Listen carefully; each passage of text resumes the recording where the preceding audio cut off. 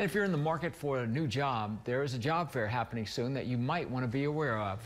It will take place at the Martin Luther King Jr. branch of the Rapides Parish Library on October 23rd. This event is a partnership between the Rapides Parish Police Jury and the Louisiana Workforce Commission, aimed at helping community members find jobs and enter the workforce. We're going to be showcasing jobs in the area, centrally based around District D. It's an effort with our local police juror to kind of showcase those jobs in that area to help those job seekers as well as those employers that have a hiring need. It means a lot. It means that I'd like to see the public to get involved.